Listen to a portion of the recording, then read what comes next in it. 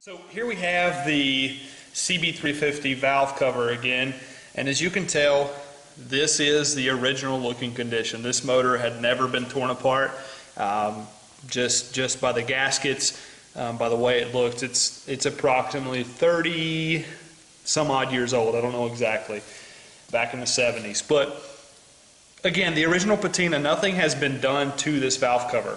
So what we want to demonstrate today is how we're going to take it from this condition to an OEM or new old stock condition, or what some people call better than showroom condition. So what we're going to do is we're going to blast half of this cover, and at the same time we're going to show you again how this does not damage rubber parts. This is a rubber boot. I'm not exactly sure why this was on here, but for this matter, we're just going to show you how it does not damage the rubber. We're going to leave it on there. We're going to show you us blasting this part, again, to show you how gentle this process is. So if it's gentle on rubber and plastics, it has to be gentle on aluminum and steel.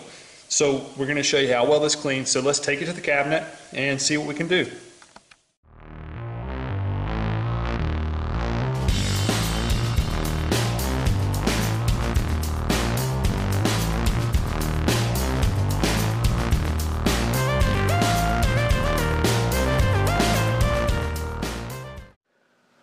Okay, so we have just vapor honed this top cover for the CB350, and again what we wanted to show you was the original looking condition and the vapor honed condition.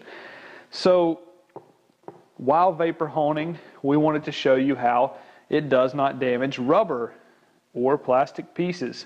This is a rubber boot, rubber bushing, and as you can tell, it is unscathed. There is no damage whatsoever. You can even see the surface, how clean and smooth this part is. And this was left on here while we were vapor honing the cover. So also, if you could feel this, this is extremely smooth. I mean, very clean, very smooth. You can see the level of detail in the cleanliness of the part. But again, a before and after. This is just one of the many different things that you can do with the process and how incredible it is. This was all done with our new model for 2016, the VH800P, the most affordable machine in the world. And we say that with pride because the machine is also made in the USA. So we're very proud of that. But again, this is stuff that you can do with the machine right here. Again, before, after, and how incredible this is. Just think, if you're doing this for yourself as a hobby, or if you're doing this for customers, how great this would be to show them. You give a customer back an engine that looks like this, they're going to bring you more, and they're going to bring you more customers.